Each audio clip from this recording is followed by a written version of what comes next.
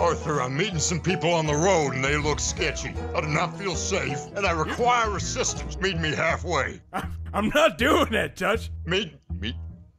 Arthur, meet me halfway. You know, just like the old days. You climbed into bed with me because you got scared. Well, now I'm requiring payment. I promised I wouldn't tell anyone about that. But you have to help Dutch. You have to help Daddy when he needs it. And Daddy needs Son. So please, don't make me beg. All right, fine. I'll goddamn meet you halfway. Arthur, are you forgetting something? What do you mean? Are you forgetting something? What am I forgetting? Yes, Daddy.